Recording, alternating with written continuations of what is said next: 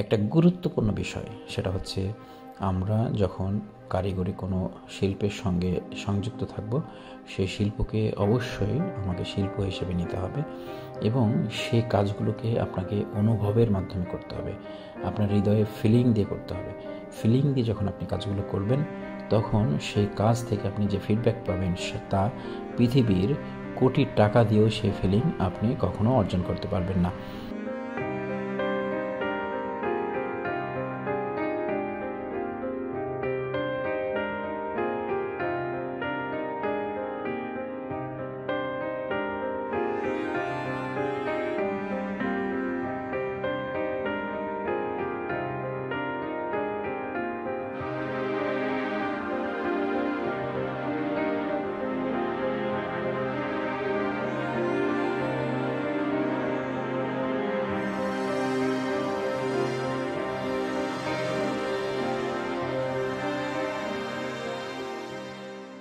আসসালামু আলাইকুম রহমতুল্লাহ। Global knowledge international training ইনস্টিটিউটের অফিস থেকে সংযোগ স্থাপন করছি। আশা করি সবাই ভালো আছেন। একটি ভালো লাগা, সেটা হচ্ছে আমরা যে কর্মে থাকি না কেন, কর্মের মাধ্যমে যখন কোনো মানুষকে আমরা সেবা প্রদান করতে পারি এবং সেই মানুষের যে আকাশ ছোঁয়া প্রত্যাশা, সেই জায়গাটা ফুলফিল হয়, তখন একটি ভালো লাগার ব্যাপার আছেই। আর আমরা যখন অনেক আনন্দিত হই, তখন সেটা প্রকাশ না করতে পারলে আসলে মানসিক পরিতৃপ্তি মিলে না। আমরা ভিডিওতে নতুন একজন ব্যক্তিকে দেখতে পাচ্ছি। তেনার সাথে আমার ব্যক্তিগতভাবে কোনো পরিচয় নেই। ভাই এসেছিলেন হচ্ছে রাজবাড়ি থেকে ওনার ফোনের প্রবলেম নিয়ে। তো এই বিষয়টা নিয়ে একটা অভিজ্ঞতা হয়েছে। মানুষ একটা ভালো সার্ভিসের জন্য দূর দূরান্তে চলে যায়। বিষয়টা হচ্ছে কি, আমি ভিডিওগুলো করি সব সময়, অনেকে মনে করে যে আমরা নিজেদেরকে শো অফ করার চেষ্টা করছি। বিষয়টা এরকম নয়। আমি কিন্তু ভাই বসে আছে, ভাইয়ের নাম শামীম ভাইকে আমি নিরুৎসাহিত করেছি এত দূরে না আসার জন্য। তারপরেও তিনি সবসময় একটাই কথা বলেছেন যে আমি আমার ফোনটা আপনার হাতে ঠিক করাতে চাই। এই কথাটার উপরে যখন উনি অনড় ছিলেন, তখন আমি বাধ্য হয়েছিলাম তাকে রাজশাহীতে নিয়ে আসা, এবং তিনি গতকাল থেকে স্টে করছে রাজশাহীতে। আলহামদুলিল্লাহ, শুক্রিয়া। আমি যেটা বলতে চাচ্ছিলাম যে ভিডিওতে আসার যে মূল কারণ, সেটা হচ্ছে এই কাজের ভিডিওটা আপনাদেরকে অবশ্যই দেখাবো কীভাবে কাজটি হয়েছে। তিনারও ভালো লাগবে, তিনার হাতের ফোনটা কীভাবে ঠিক হলো সে বিষয়টি দেখবেন। তবে আমার কাছে যেটা মনে হয় সেটা হচ্ছে যে আমরা প্রত্যেকটা মানুষ কোনো না কোনো পেশার সাথে সংযুক্ত রয়েছে। এই পেশাটাকে যখন আমরা সম্মান করব, এই পেশার মর্যাদাগুলো রক্ষা করে চলব এবং আমাদের যারা গ্রাহক আছে তাদেরকে আমরা সন্তুষ্ট করার জন্য আপ্রাণ চেষ্টা করব, তখন কিন্তু আমাদের সুনামগুলো দেশে বিদেশে সারা পৃথিবীব্যাপী ছড়িয়ে যাবে। এবং বর্তমান সময়ে আপনার নিজেকে ব্র্যান্ডিং করার জন্য আপনার একটা স্মার্টফোনই যথেষ্ট। আর যেভাবে আমাদের কাছে এরকম মানুষগুলো চলে আসে, আমরা শামীম ভাইয়ের কিছু কথা শুনবো, তারপরে আমরা চলে যাব তিনার ফোনটা রিপেয়ার হয়েছে কীভাবে সে বিষয়টি দেখার জন্য ইনশাআল্লাহ। আসসালামু আলাইকুম, আমি মোহাম্মদ আসাদুজ্জামান শামীম। আমি আসছি রাজবাড়ী জেলা থেকে। আমি আসছি একটা পোকো X2 ফোন নিয়ে। আমার ফোনটা প্রথম অবস্থায় আপডেট হয়ে ক্যামেরা চলে যায়। পরবর্তীতে ফুল টাচটাই আমার কাজ করতেছিল না। পরবর্তীতে আমার এক ফ্রেন্ডের সাহায্য নেই, ওর কাছ থেকে আমি global knowledge international training centre, আমার ফ্রেন্ড এই লোকেশনটা আমাকে দেয়।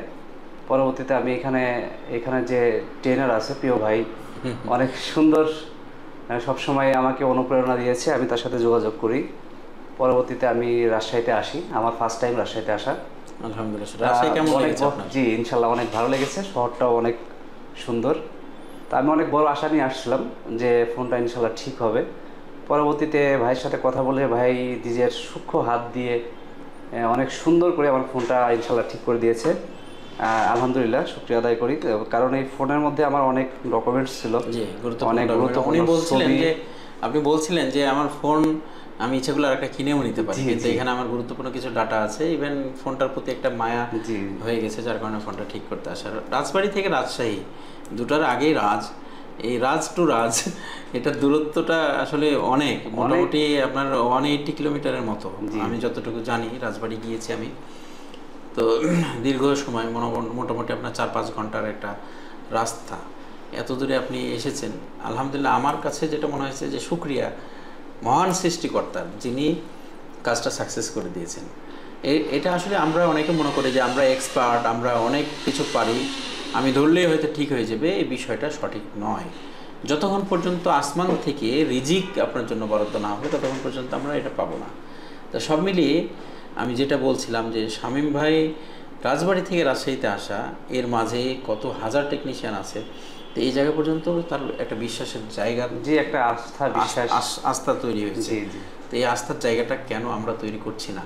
এই জন্য আমি সকল জেনারেশনদেরকে বলবো, আমরা এই পেশে যারা আছি অবশ্যই আমরা সততা, আদর্শ, নিষ্ঠা, নীতি নৈতিকতা এই সকলগুলোকে আমরা মেনটেন করে যদি কাজ করি, এই মানুষগুলোর ভালোবাসা পাবো। তো যাই হোক, গ্লোবাল নলেজে আসার জন্য শামীম ভাই আপনাকে অসংখ্য ধন্যবাদ। আর রিভিউটা নিয়ে আসা হচ্ছে আমরা ব্র্যান্ডিংয়ের জন্য না। যারা বাইরে থেকে আছেন প্রত্যেকটা জেলা থেকেই আমার কাছে প্রতিদিন নক করা হয় যে আমরা ফোন ঠিক করতে চাই আপনাদের কাছে। আমি সবসময় নিরুৎসাহিত করি যে আমাদের এখানে আসার দরকার নাই, আপনারা আশেপাশে কাজ করেন। প্রত্যেকটা এলাকায় যে সার্ভিস সেন্টারগুলো আছে তাদের হক রয়েছে, সেই হকগুলো যেন আদায় হয়। এরপরেও কিছু মানুষ যখন একান্তই অনুরোধ করে তখন আমরা এখানে নেই। এরকম কোনো বিষয় যদি থেকে থাকে তাহলে অবশ্যই আমাদেরকে কুরিয়ার সার্ভিসে ফোন পাঠাতে পারেন, তবে অবশ্যই আমাদের হোম ডেলিভারি থাকতে হবে সেটা। এবং আপনার ফোনগুলো যদি অন্য কোনো হাতে ঘাটানো না থাকে তাহলে আমরা ন্যাচারাল পর্যায়ে ফোন যদি হয় তাহলে অবশ্যই আমরা আপনাদের ফোনটা সার্ভিস করে দেব। শামীম ভাই আর কিছু বলবেন? জি, global knowledge international training institute ইনশাল্লাহ এটি নির্ভরযোগ্য একটা প্রতিষ্ঠান। আমার কাছে এখানে আসার পর থেকে এখানকার প্রত্যেকটা মানুষ খুবই আপন মনে হয়েছে, খুবই আন্তরিকতার সাথে আমার সাথে সৌহার্দ্যপূর্ণ আচরণ করেছে। আমি খুবই খুশি। আর দর্শকদের উদ্দেশ্যে বলবো যে এই প্রতিষ্ঠানটা অবশ্যই একটি কারিগরি প্রতিষ্ঠান। এখান থেকে অসংখ্য বেকার স্টুডেন্ট যারা আছে, যারা লেখাপড়ার পরবর্তীতে চাকরি বাকরি করতে পারতেছে না, এই প্রতিষ্ঠান থেকে কাজটা শিখে এখান থেকে ট্রেনিং নিয়ে নিজস্ব একটা প্রতিষ্ঠান দিয়েছেন, তাদের পরিবার চলছে, দেশ ডেভেলপ হচ্ছে। আমি সবাইকে আহ্বান জানাবো যে গ্লোবাল নলেজ এটা নির্ভরযোগ্য একটি প্রতিষ্ঠান। আপনি আপনার ফোন এখান থেকে ইনশাল্লাহ যদি ভালোর জন্য, দেশে তো অনেক সার্ভিসিং সেন্টার আছে, ঢাকাতে অ্যাভেলেবল সেন্টার আছে, কিন্তু হয়তো বা আপনার প্রিয় একটা ফোন হচ্ছে একটা শৌখিনতার জায়গা। হ্যাঁ, শৌখিনতা একটা আপনার ফোন, স্মার্টফোন ব্যবহারের যে কোনো জিনিস, সেই জায়গা থেকে আপনি টাকাকে এখন মানুষ ফ্যাক্টর মনে করেন। হ্যাঁ, আমি তো ভাই বললো আমি নিজেও একটা ফোন কিনে নিতে পারতাম, কিন্তু মূলত আশা যে না, আমার এই ফোনটা যেভাবেই হোক মেরামত করতে হবে, সেটা আমি ঢাকাতেও গেলে পারতাম, আমার এলাকা থেকে ঢাকা। আমার একটি কথা ছিল, আমি আমার কথাদের অনুরোধ ছিলাম যে আমাকে প্রেশার দিলে তাড়াহুড়ো করলে কাজ করবো না। জি জি জি। টেকনিশিয়ানদের সফলতার জায়গাটা খাটো হয় এই কারণেই, যখন একটা কাস্টমার বলে আমি গাড়ি ধরবো, দ্রুত ঠিক করে দাও, রিপেয়ারগুলো আসলে দ্রুত হয় না। তো আমরা দ্রুত কাজ করতে গিয়ে যেটা হয় সেটা হচ্ছে যে হিতে বিপরীতগুলো ঘটে। তো আমি এই পেশাটা কখনোই নিতে চাই না। আমি এর জন্য বলেছি যে ভাই আপনি থেকে যান অথবা চলে যান, কুরিয়ার সার্ভিসে আমি ফোনটা পাঠিয়ে দিব। তো উনি গাড়ি না পাওয়ার কারণে রাজশাহীতে স্টে করেছে রাত্রে, এবং আলহামদুলিল্লাহ ফোনটা ঠিক হয়েছে। এবং ফোন ঠিক করার পরে সেই ফোনগুলো আমরা অনেক সময় একটু ওইটাকে জাস্টিফাই করি, পর্যালোচনা করি যে কোনো ইস্যু আবার আসছে কিনা, সেই বিষয়গুলো দেখার জন্য কিছুটা সময় লাগে। যারা আমরা ডিসপ্লের কাজ করছি, ডিসপ্লে কাজ করার জন্য প্রত্যেকটা কাস্টমারের কাছে আমরা অন্তত 2-4 ঘন্টা সময় নিই, কারণ ডিসপ্লেগুলো লাগানোর পরে এই ডিসপ্লেগুলো 2-3 ঘন্টা পরে ডিস্টার্ব বের হয়ে যায়, যার কারণে আমাদেরকে কিছুটা সময় নিতেই হবে কাস্টমার কাছে। তো অসংখ্য ধন্যবাদ আমাদের সাথে থাকার জন্য। আসুন ফোনটা কীভাবে ঠিক হয়েছে সে বিষয়টি দেখে নিই। এই মুহূর্তে ফোনটি দেখতে পাচ্ছেন Poco X2 phone, global knowledge 93তম ব্যাচের ছাত্রদের হাতে, এবং তারা এই ফোনটিকে পরীক্ষা নিরীক্ষা করে দেখছে। সমস্যাটি দেখতে পাচ্ছেন যে এখানে টাচ ওয়ার্কিং করছে না। কাস্টমার রাজবাড়ি থেকে রাজশাহীতে এসেছে শুধুমাত্র এই ফোনটি রিপেয়ার করার জন্য।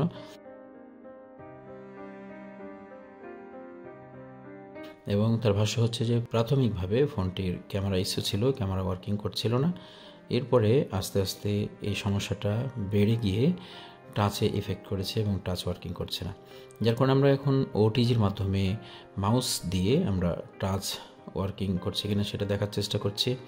দেখতে পাচ্ছেন টাচ ওয়ার্কিং করছে। এখন আমরা প্যাটার্ন ড্র করব এবং ফোনটা আনলক করব। এবং কাস্টমারের যে ভাষ্য সেটা হচ্ছে যে তার ফোনে ক্যামেরা ইস্যু আগে থেকেই ছিল, এবং এই ক্যামেরা ইস্যুটা আমাদের কী পর্যায়ে আছে সেটা দেখার জন্য আমরা মাউস ইউজ করছি এবং ভিতরে ফাংশনগুলোকে আমরা একটু যাচাই বাছাই করব, তারপর আমরা কাজ শুরু করব। দেখুন, একজন যোগ্য টেকনিশিয়ান সব সময় সে সঠিক তথ্য বিশ্লেষণ করে কাজ করবে এবং ভিতরে সমস্যাগুলোকে সে নিজে আগে দেখবে, তারপরে সে স্টেপ নেবে। আমরা যখন শুনেছি এই ফোনটির টাচে প্রবলেম আছে, তখন আমরা সেটা উপর থেকে বুঝতে পারছিলাম। যখন তিনি বলছিলেন তার আগে আমাদের ক্যামেরা ইস্যু ছিল, তখন কিন্তু আমাদের ক্যামেরাটাকে যাচাই করে দেখাটা দরকার রয়েছে। দেখুন, আমরা ক্যামেরা ক্লিক করেছি, ক্যামেরাটা ব্লার হয়ে আছে এবং কোনো ধরনের ছবি এখানে শো করছে না। এটা হচ্ছে ক্যামেরা ইস্যু। ছাত্রদেরকে আমরা দেখানোর চেষ্টা করছি ক্যামেরার সমস্যাগুলো, তারা দেখছে এবং এখানে সম্পূর্ণ প্র্যাকটিক্যাল তাদেরকে ধারণা দিয়ে আমরা কাজগুলো করার চেষ্টা করব। বন্ধুরা, মোবাইল রিপেয়ার একটা শিল্প এবং সারা পৃথিবীতে এই সেক্টরটা অত্যন্ত জনপ্রিয়, কিন্তু এই সেক্টরটা এখন এক্সপেন্সিভ হয়ে গেছে। এখন ফোন ঠিক করতেও অনেক খরচ এবং ফোন কিনতেও আমাদেরকে অনেক টাকা গুনতে হয়, এবং ফোন যারা রিপেয়ার করে তাদেরকেও কিন্তু বহু টাকা বিনিয়োগ করে ফোনগুলো রিপেয়ার করার ইনস্ট্রুমেন্ট ক্রয় করতে হচ্ছে। যার কারণে আপনি যদি যোগ্য কোনো প্রতিষ্ঠানে যান তাহলে আপনি ভালো সার্ভিসগুলো পেতে পারেন। আমরা সঠিক সিস্টেমে ফোনটিকে ডিসঅ্যাসেম্বল করেছি। ফোন অ্যাসেম্বলের ক্ষেত্রেও কিছু নির্দেশনা রয়েছে, যেগুলো হচ্ছে ট্রেনিং ইনস্টিটিউটগুলো যথাযথভাবে শেখানোর চেষ্টা করে। দেখুন, আমাদের দেশে সেফটি সিকিউরিটি ছাড়াই কারিগরি দক্ষতায় দক্ষ মানুষেরা কাজ করছে হরহামেশাই, এবং অনেক ধরনের অ্যাক্সিডেন্টের সম্ভাবনা হচ্ছে, অনেক মানুষের জীবন বিপন্ন হচ্ছে। যার কারণে আমরা যেহেতু ইলেকট্রিক এবং ইলেকট্রনিক্স দুটোকে সমন্বয় করে কাজ করি, যার কারণে এখানে সেফটি সিকিউরিটি কিছু ব্যাপার আছে এবং এমন কিছু ইকুইপমেন্ট আছে যে ইকুইপমেন্টগুলো ব্যবহারের মাধ্যমে আমাদের ডিভাইসগুলো অনেক সময় ক্ষতির সম্মুখীন হতে পারে। এজন্য আমরা যথাযথভাবে গাইড করি। মোবাইল ফোন রিপেয়ারের ক্ষেত্রে যেগুলো নির্দেশনা রয়েছে, ওয়ার্ল্ড ক্লাস নির্দেশনা, সেগুলোকে ফলো করার। দেখুন, আমরা এখন মাদারবোর্ডের যে সিলটি রয়েছে সেটাকে কাটার চেষ্টা করছি, কারণ এই সিল্ডিংয়ের মাধ্যমেই এই ফোনগুলোকে প্রোটেক্ট করা হয়। যেগুলো হচ্ছে আঘাতপ্রাপ্ত হয়ে ড্যামেজ হয়ে যাওয়ার সম্ভাবনা থাকে সেগুলো। এটা ছিল আমাদের কুলিং পেস্ট রাবার, এবং নিচে দেখতে পাচ্ছি আমরা কোয়ালকম স্ন্যাপড্রাগনের একটা সিপিইউ, এবং এই সিপিইউটার মডেল হচ্ছে SM7150 এই সেন্ট্রাল প্রসেসিং ইউনিটটা খুবই জনপ্রিয় এবং অনেক ফোনে থাকে। এই ফোনগুলো লং লাস্টিং যথেষ্ট ভালো।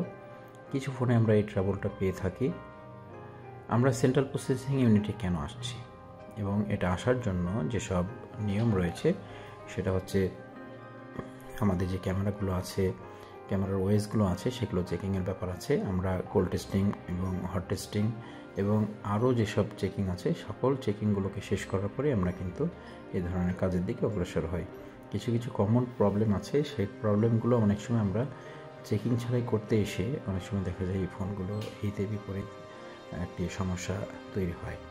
যার কারণে আমরা সবসময় চেষ্টা করব আমাদের কাস্টমারদেরকে সঠিক কাজগুলোকে উপহার দেওয়ার জন্য। নির্দিষ্ট টেম্পারেচারে আমাদের সেন্ট্রাল প্রসেসিং ইউনিট উঠে গিয়েছে। এখন আমরা আমাদের মাদারবোর্ডটাকে সুন্দরভাবে ক্লিন করার জন্য যে প্রসেস করছি, অনেক টেকনিশিয়ান আছে যারা এখানে প্রাথমিকভাবে ডিসোল্ডার ওয়্যার ধরার চেষ্টা করে। ডিসোল্ডার ওয়্যার প্রাথমিকভাবে ধরলে যেটা হয় সেটা হচ্ছে যে আমাদের এখানে কিছু প্রবলেম ক্রিয়েশন হতে পারে। যার কারণে আমরা যখন ভালো একটি আয়রন ইউজ করব, তখন সেই আয়রনের মাধ্যমে উপরের যে ব্ল্যাক পেস্টগুলো রয়েছে সেগুলোকে সুন্দরভাবে আমরা উঠিয়ে নিয়ে আসতে পারবো, এবং এগুলো উঠে যাওয়ার পরে তখন আমরা ডিসোল্ডার ওয়্যারটা ইউজ করব।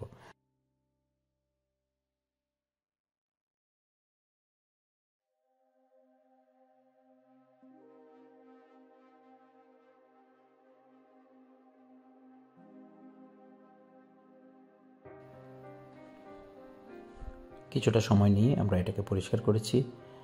দেন আমাদেরকে নিশ্চিত হতে হবে আমাদের প্রত্যেকটা বিজি পয়েন্ট সঠিকভাবে পরিষ্কার হয়েছে কিনা। এখানে কোথাও যদি কোনো ময়লা থেকে থাকে তাহলে কিন্তু আমাদের আইসির কোনো না কোনো বল কানেকশন লস থাকবে।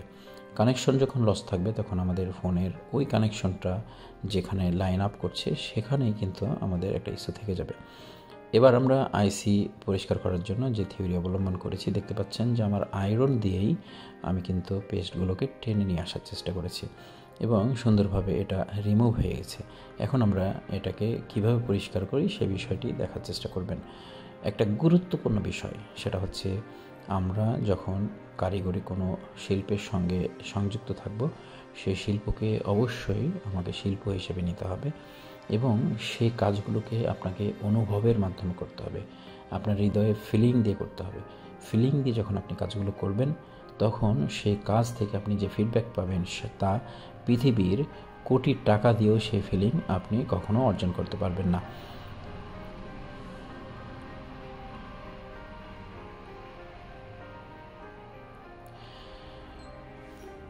এখন যে বিষয়টি আপনাদেরকে দেখাচ্ছি, এটা হচ্ছে মোস্ট ইম্পর্টেন্ট। গ্লোবাল নলেজ এই টেকনিকটাকে সারা পৃথিবীর মাঝে ছড়িয়ে দেওয়ার চেষ্টা করেছে তার ছাত্রদের মাধ্যমে।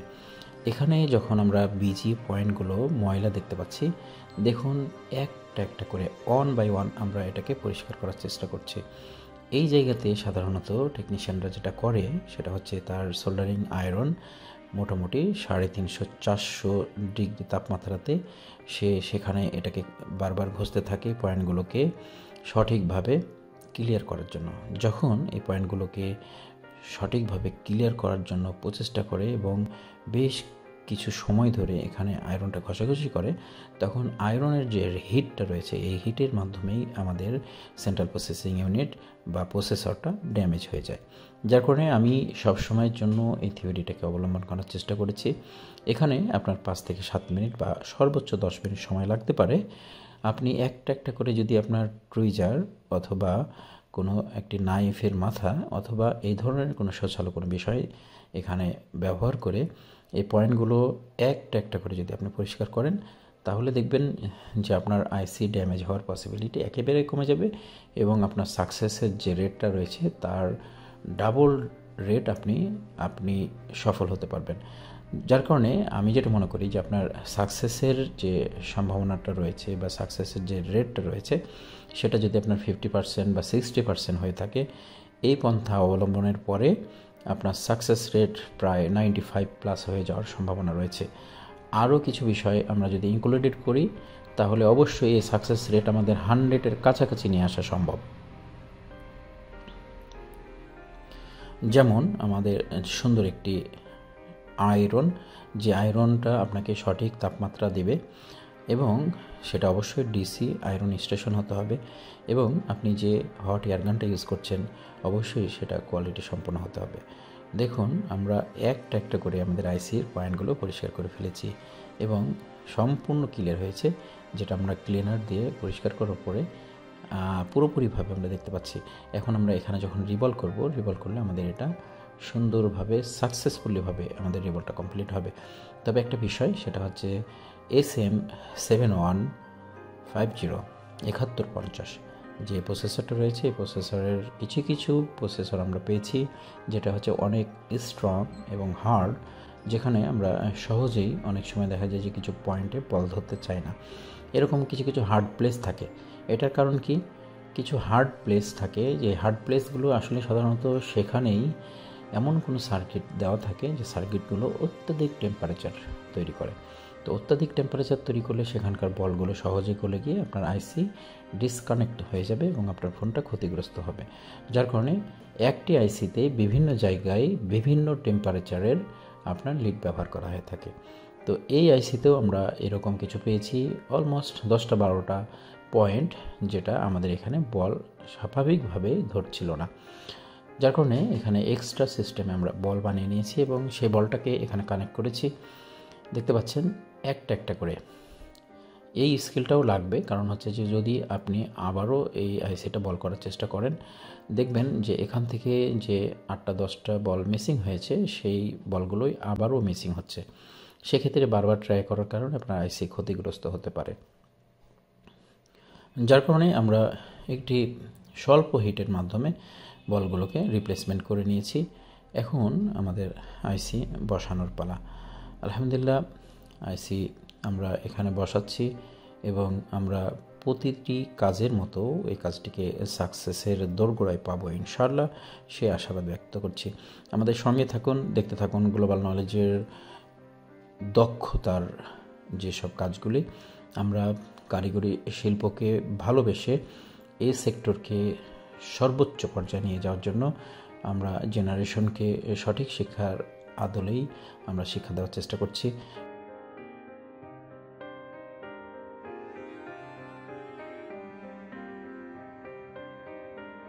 Global knowledge international syllabus follow করে কাজগুলো শেখানোর চেষ্টা করে এবং গ্লোবাল নলেজ যে সার্টিফিকেট প্রদান করে সেই সার্টিফিকেটটাও হচ্ছে ইন্টারন্যাশনাল মানের সার্টিফিকেট, যার কারণে এই সার্টিফিকেটের মাধ্যমে যারা বিদেশ গমন করেন, দেশের বাইরে চলে যান, তারা যে কোনো ধরনের প্রতিষ্ঠানে তারা চাকরির জন্য আবেদন করার সক্ষমতা রাখেন। বন্ধুরা দেখতে পাচ্ছেন যে আমাদের ফোনটি এখন ফিটিং হয়ে গেছে এবং আমরা এখানে চার্জার কানেকশন করার চেষ্টা করেছি। আমাদের ফোনটি চার্জার কানেক্ট করার পরে সাকসেস রেজাল্ট দেখিয়েছে, চার্জ নিচ্ছে, ছাত্ররা উচ্ছ্বসিত এবং তারা খুবই আনন্দিত। একটি সাকসেস কাজ তারা দেখেছে সরাসরি। এখন আমরা ফোনটি অন করব এবং ফোন অন করার পরে দেখব যে আমাদের পরিস্থিতি স্বাভাবিক পর্যায়ে এসছে কিনা। আমাদের যে প্রবলেম ছিল সেটা হচ্ছে ক্যামেরা ইস্যু, ক্যামেরাটা ঠিক হয়েছে কিনা সেটা দেখার চেষ্টা করব এবং আমাদের যে টাচ ওয়ার্কিং প্রবলেম ছিল সেটাকে আমরা একটু দেখার চেষ্টা করব ইনশাআল্লাহ।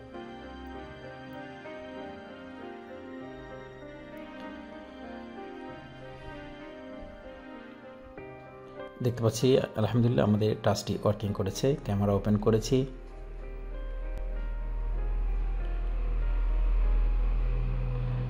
মাশাআল্লাহ।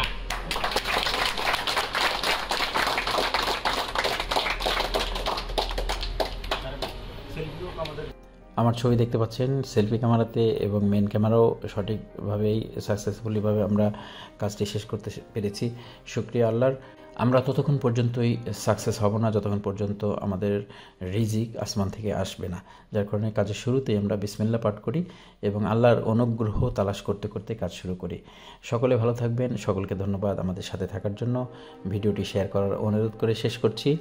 অলমোস্ট গ্লোবাল নলেজের জন্য আপনারা সকলে দোয়া করবেন যেন শেষ পর্যন্ত এই দেশের জন্য, এই দেশের জেনারেশনের কর্মসংস্থান নিয়ে এই প্রতিষ্ঠান এগিয়ে যেতে পারে। সকলে ভালো থাকবেন। আসসালামু আলাইকুম ওয়া রাহমাতুল্লাহ।